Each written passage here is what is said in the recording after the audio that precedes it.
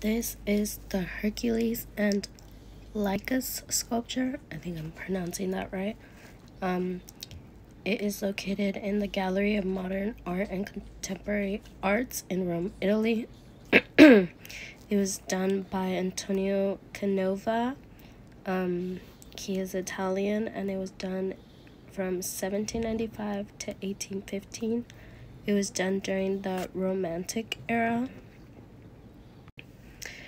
The history relevance is Hercules was maddened by pain caused by the tunic soaked in the poisoned blood of the centaur Nessus, and so he throws the very young Lichas into the air, who unaware had given it to him. So as you can see, there's Hercules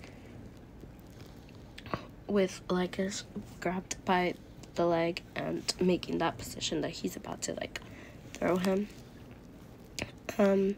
Why is it important? The reason it is important, it is recognized as holding in balance the last echo of the ancients. A defining characteristic is Hercules is completely naked except for a leaf right there covering his private part. A personal observation, he seems to be in distress, with his face down by his arm.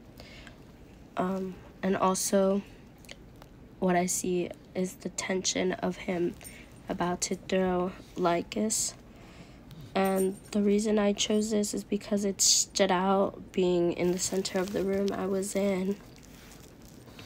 And the sculpture is pretty big, and the position that he's doing just really stood out to me. And a fun fact is Antonio Canova is famous for his marble sculptures, and this is one of the ones that he is most famous for. And yeah.